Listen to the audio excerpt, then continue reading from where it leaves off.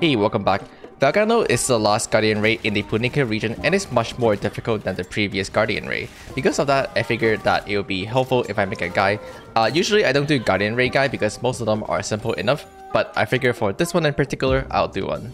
Anyway, let's get started, but just as a quick reminder, I do stream Lost Ark on Twitch, so don't forget to follow me over there as well. Let's begin by talking about its major mechanics which will happen over the fight, which is the light stacks. Throughout the fight, the boss will spawn these light spots on the ground and you can get a buff by standing on top of them. These buffs can stack up to 5 times, with the first 3 giving you massive damage increase and the last 2 giving you damage reduction. It is essential that you keep at least 3 stack on you all the time so that you can properly damage the boss. Do know that the boss will only spawn 3 of these spots at once no matter how many players are in your party. Because of that, some people might opt to solo the boss instead so that they can get every single one of the light stacks. If you are partying with other players, make sure that you guys are splitting the stacks accordingly so that every player will have at least 3 stacks so that you can all do massive damage to the boss. Do be careful as getting hit by a dark element attack will remove one of your stacks that you have and also increase the amount of damage you take. So because of this, your main priority is to make sure that you do not get hit by any of the dark element attack so that you can properly maintain your life stacks throughout the entire fight. With that being said, let's talk about his major attack pattern. The first one is going to be the orb, where he will shoot 4 dark orb in 4 directions, finally followed by 6 light orb in front and behind him. A backflip followed by 3 stamps, so make sure that you run away from him when you see the backflip. He has a counterable breath attack, but I heavily recommend you do not try to counter it, because failing the counter will mean that you almost certainly get one shot by the follow-up attack. If he starts to disappear, he'll follow with a very high speed charge. This charge can do a lot of damage, so be sure to be careful. Finally, if he jumps into the sky, he will land in a really massive area, so make sure you save your spacebar for this attack.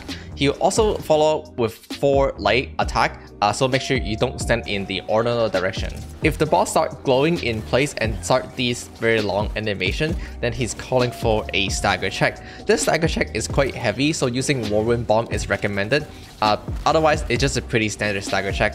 With that being said, let's talk about these major mechanics that happen in the second phase. The boss is going to create a light zone in front of him with a light indicator on every single player head, and you guys should all run near the zone.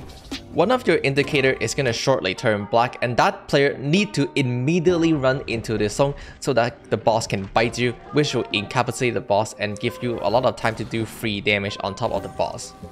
When you arrive at phase 3, the boss is going to turn red, which signals that he is enraged. At this point, he will stop spawning light spot completely. The only way to get light stack from now on is going to be through the pizza mechanics, although I'll recommend that you skip the first pizza as it is much harder than the rest. The boss will do a very long wind-up animation indicating that it is pizza time. Now carefully observe that the direction that the swirl is spinning, as this will indicate the direction of the pizza. The pizza will always start at the back of the boss and then follow it with that direction, so you simply have to run through all the pizza, and each pizza will give you 1 stacks. Be careful as getting hit by the black spot of the pizza will most likely instantly kill you, and it does a lot of damage.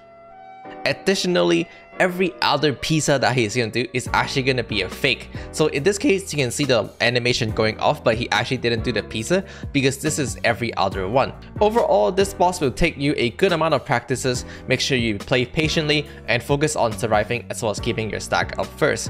One of my friends actually was able to solo this boss in 8 minutes just at item level. So I will include that in the link in the description below. Be sure to check that out because I think that will open up a lot of people's eyes. But with that being said, have fun doing this boss, as this boss is really fun, and of course, don't forget to like, comment, and subscribe, and I'll see you all next time.